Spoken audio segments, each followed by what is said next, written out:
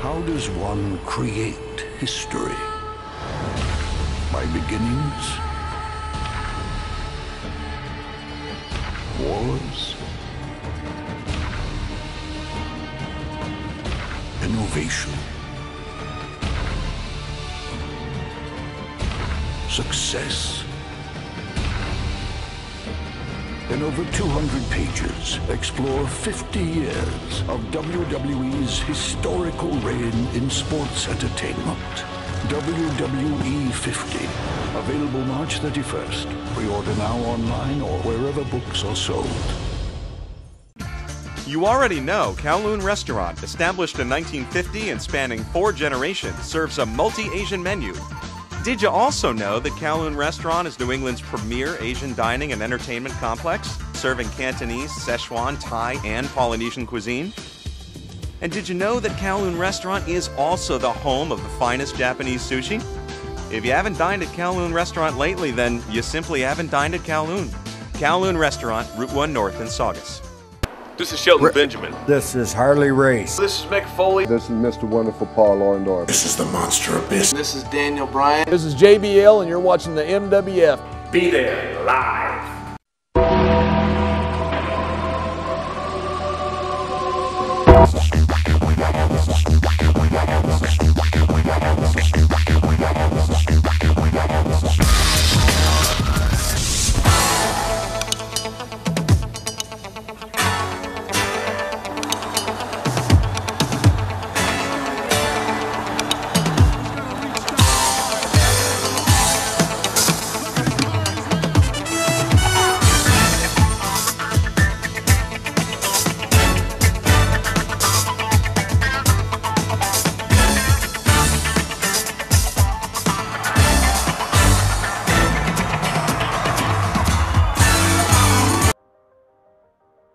Wrestling fans, welcome to a special installment of Wrestling Insiders. I'm Dan Marotti. Today is Monday, October the 20th, 2014. Unfortunately, we have some sad news to bring to you in that wrestling great Ox Baker has passed away.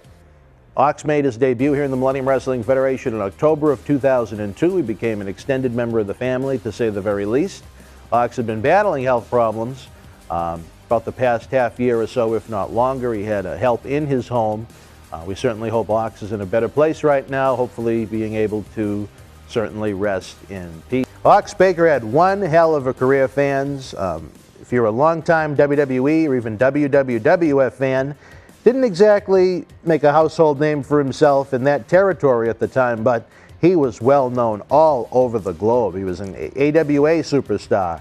The NWA territory in Florida, him and Superstar Billy Graham were tag team champions there. Out in Detroit, New Zealand, Puerto Rico for MWF Heavyweight Champion Carlos Colon's WWC promotion. He was a major star out in Stampede for the Hearts. The WCW in Australia, not to be confused with Ted Turner's organization, even out in the ICW, which was ran by the Poffo family, which spawned Macho Man Randy Savage, as a matter of fact. He did have brief stints in the WWF. He was the friendly Arkansas Ox in the 60s, and he did come back in the late 70s for, I believe the Jackal said, was going to be a run against the champion at the time, Bob Backlund. That was a little before my time, so I really couldn't pitch in too much. Ox was also well remembered from his time in Hollywood. He was the monster in the movie Escape from New York with Kurt Russell. He also had spots in several Jackie Chan films. So Ox Baker left his mark in the world of not only professional wrestling, but the world of entertainment. Here in the Millennium Wrestling Federation, as I noted, he was first with us in October of 2002 at Wakefield, Massachusetts. He managed Gino Martino and then went on to form a group of monsters in Ox Baker's Evil Army.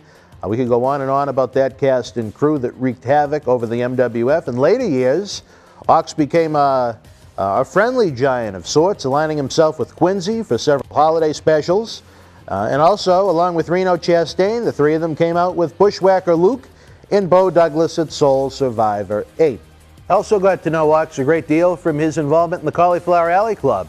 I remember the first Vegas reunion I attended in April of 2005 with Todd Hansen. Ox was the first person I saw sitting in the lobby of the Riviera Casino and Hotel on the Vegas Strip. some memorable stories from out there that we won't get into from right now. Sat with Ox at the 2006 Cauliflower Alley Club reunion down the street in Old Vegas.